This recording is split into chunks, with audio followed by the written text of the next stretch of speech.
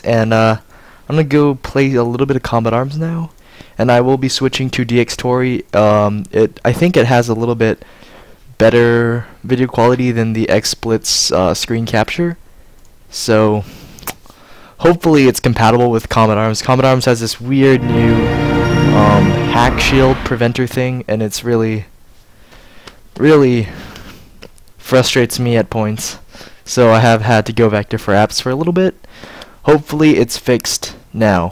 So just putting out there, I will be live streaming for about an hour, and I'm probably gonna post it on YouTube, even if it doesn't go as desirably as I'd want it. So yeah, come see me live stream now, and I hope you guys tune in.